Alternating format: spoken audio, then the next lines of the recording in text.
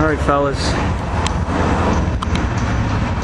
here's the patch. It's about as best I'm going to get it. Just going to hit that with dirt glass after I grind the other side. I'm going to sand this all down and etch it. And that's it.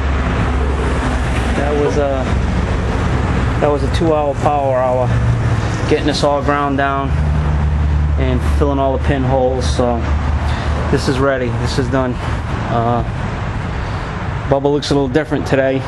He's no longer a workbench. I took all the stuff off the subframe and hosed it all down. I actually washed the garage floor, get all the crap out of here. And note to self and to others: when you move a transmission, make sure you put a rag in that plug, in that hole there. It looked like somebody killed somebody in here. There was tranny fluid everywhere. So just a heads up. Now the deal is, I got to get Bubba somehow turned around, and I'm going to split the subframe.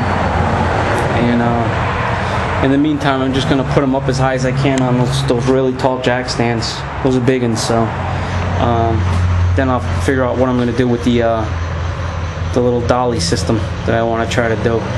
I'm going to grind those welds on the inside of the tunnels, clean it all up, and I think that's it for metal work, guys. So metal work is done. Now it's body work. Oh joy. Alright guys, so kind of dark in here. Get the lights off.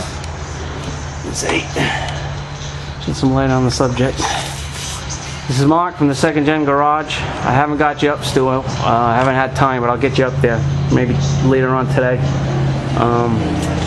The weather's been actually beautiful. Perfect working weather.